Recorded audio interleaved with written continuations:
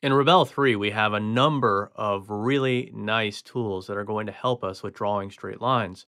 And I want to go ahead and take a look at two of them in this video.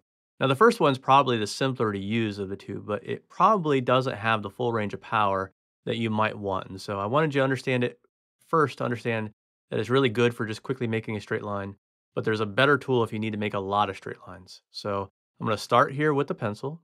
I'm going to go ahead and choose the 2H. And I'm gonna go ahead and get the color of black. So I can make a mark just like so.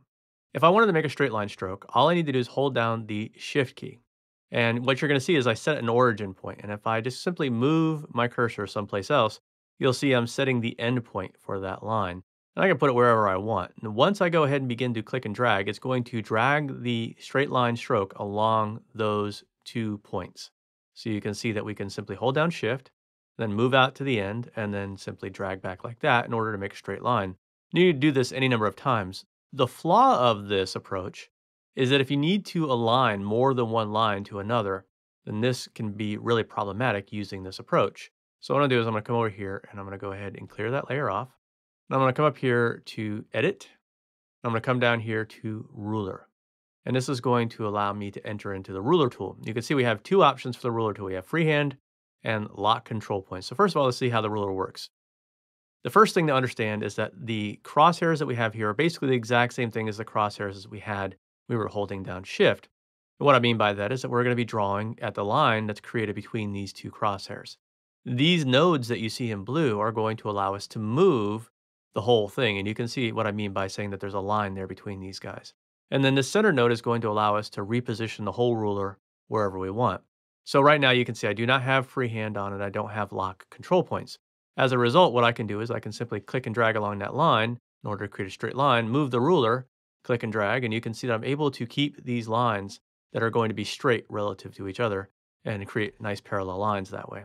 Now, if I wanted to, what I can do is I can choose to have a more lively line than what I'm getting here. You can see that I have pressure sensitivity. If I press light and then I press hard, you can see I get some pressure sensitivity. But as far as like creating like a shakiness to this line or any kind of wave to that line, you can see I can shake as much as I want. I'm not really getting any shakiness because that is really sort of forcing the line to be really straight.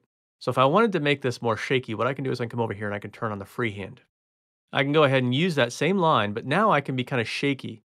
And you can see that it's going to allow more variation to that. I can also simply make the line very quick. And what you can see is I'm able to create sort of a curve in that line.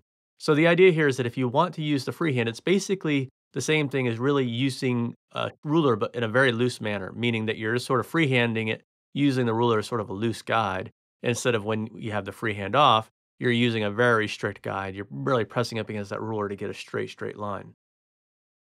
If for some reason you wanted to use this ruler, but you didn't want to accidentally change these points for some reason, what you can do is you can come over here and choose to lock the control points.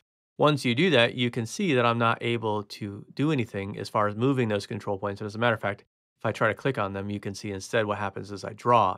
Now, if I want to draw between the two lines, you can see I'm still able to do that. So the idea here is that this doesn't have any impact on the ability to draw with the ruler. It simply has an impact on the ability to do anything to the ruler until you turn off the lock. Now I can come back over here and move it and then continue drawing like so. So those are your two options for working with the ruler. And as soon as you click this X here in the ruler control panel, you'll see the ruler goes away and we're right back into working with this as a regular freehand painting tool.